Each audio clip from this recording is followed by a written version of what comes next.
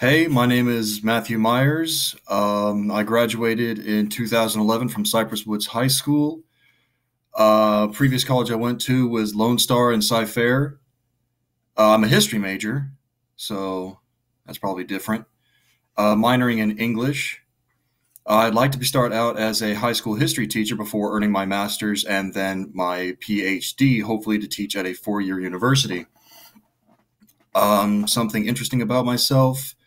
I like to go out and do living history demonstrations, so I dress the part, go out and teach the public about history that they might find interesting at local places like in the Alamo and San Antonio or places like that. So, yeah, that's me.